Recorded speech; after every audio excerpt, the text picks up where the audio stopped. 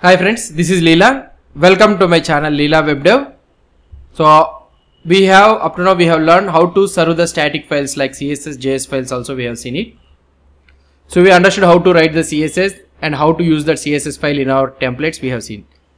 Now this is a node.js session, this is not a CSS or HTML session. I don't want to write this all HTML, I don't want to write this CSS and all those things. So let's try to import the popular library which we will be using all through our sessions. That is nothing but Bootstrap. So how can we include this Bootstrap in the node CSS? Let's try to see it. Normally how we can install it? Node.js we can install it like something like npm install bootstrap. Okay. So I am adding it as a dependency, not a dev dependency. Why? Because it will be used in our project. So if you install the Bootstrap, let it install. So we have installed the Bootstrap. Here one method is normally if you try to see in the package.json, if you go into this package.json, here you will be able to see the Bootstrap 5.2.0 at the current time of recording. It was 5.2.0. So it has been installed. One common way what we can do is we can do Bootstrap here. We can open this Bootstrap and we can go to the 5.2 is the version, so docs, and here we can use this one. What I can say is CDN file. So where we can find the CDN file, download. So here compile CSS, yeah, here. So we can use this CDN file bootstrap.min.css and directly we can paste it in our homepage.html file. This is the common way. So there is no need for us to work hard. So here I can use directly before this one. For every templates I can use this one. Now if I try to execute npm start, yeah, let's try to see the output for this one. If I try to see the output, yeah, now the Bootstrap has been loaded in the network. If you try to see bootstrap.min.css has been loaded. So this is one way. So this is a direct way. Now we have installed the Bootstrap in our node.js modules. Okay. And we want to use this one. So how can we use this one is, so here we have npm install node bootstrap, and now if you want to use this one, if you go into the home page, we cannot use something like node modules like this. We cannot use it. Why? Because so we have only the static files here, that css.main.css. Now how to use that one is in the app.js file you can mention here in a such a way that app.use, and here I want to use the /css, so with which I need to call. So that means the root the path what I was trying to use it, so I can call it with the /css, and the path is here is nothing but express.static. So the path is nothing but what I can say is path.join, and here it will be root directory. In the root directory, from root directory I can go to node modules.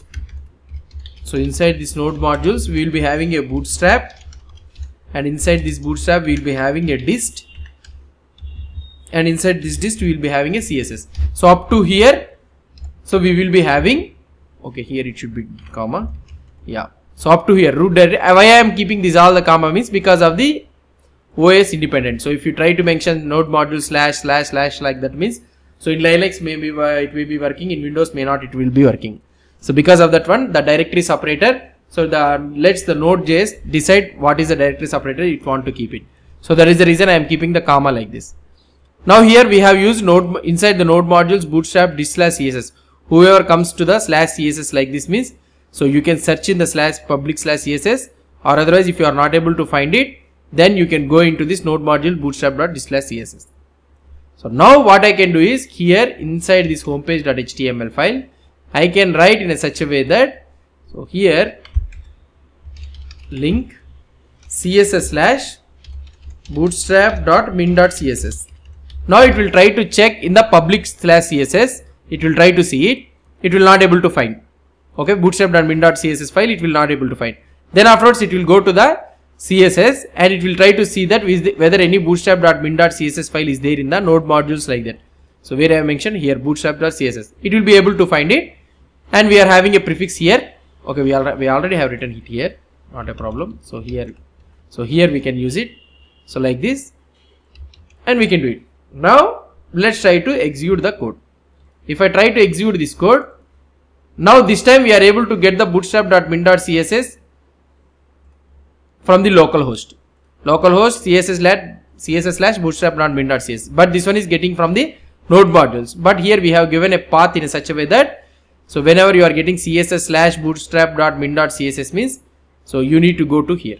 You can also place it here. So for example, let's say that www root, if you mention www root here, so whichever comes like this /www root means, so you go into this public and you need to do it. So here what you need to give, here you need to give public slash, so sorry, www root slash. Now this one will work. If you go here and if you try to execute it, so then also it will work, but here it will be having www root. For this one you will be having only CSS. Why? Because the next middleware is executing this CSS thing. So /CSS.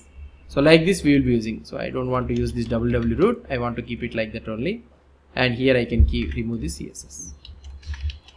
So this is how we will be using the Bootstrap in our node.js file. So hope you understood about this Bootstrap, how we are using this node.js. So now from in this application onwards, what we will try to do is, we will try to use this node.js, Bootstrap in our node.js, and we'll try to design the template. So we'll do a small e-commerce project, adding a product, these all the things, we'll try to do it.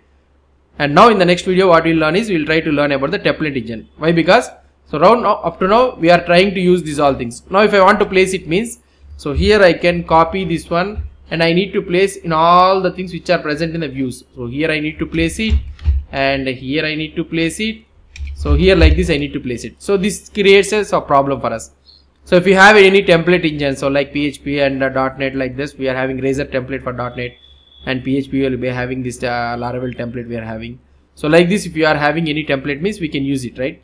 So like this we are having couple of templates in Node.js like Pug, handlebars, EJS like this. So we'll use one of the templates, that is nothing but EJS, will use it and we'll try to do it. Now here in the add user also, let's try to import it. That's it, completed. Now if you see once last time, so home, users, so home, so that CSS is coming from there, and let's go to the /users/add. So here also I may, here also why this one is not coming, user/add means, so you will be having this one. Okay, user/add, maybe I forgot to add it, I think. So let's try to refresh it. Why this one is not coming? Let's go to the inspect element and here in the network, let's see. Okay, fine. So it is coming from the users. What we need to do is, here we need to keep /CSS so that it can have a perfect so absolute path. So these are all directly, so that is the reason we are able to get it.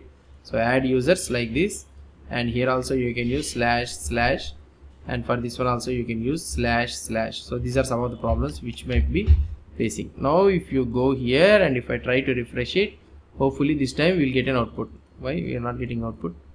So whether maybe it will be executing or not. Let's try to, okay, so these all the things are not saved. Okay, so now we have saved it, everything. Let's try to execute it. Now we are able to get the output. See, so any page, if you go, so every page is working, so without any problem. So now we have successfully installed the Bootstrap in our application. From now onwards we'll try to use this Bootstrap to design our templates. So we'll be using our template engine EJS, and we'll try to do one by one. Hope you understood about this one, installing the Bootstrap in our Node.js project. If you have any doubts or any suggestions, please post the comments below to this video. And if you like this video, please do support me by subscribing to my channel. Thank you.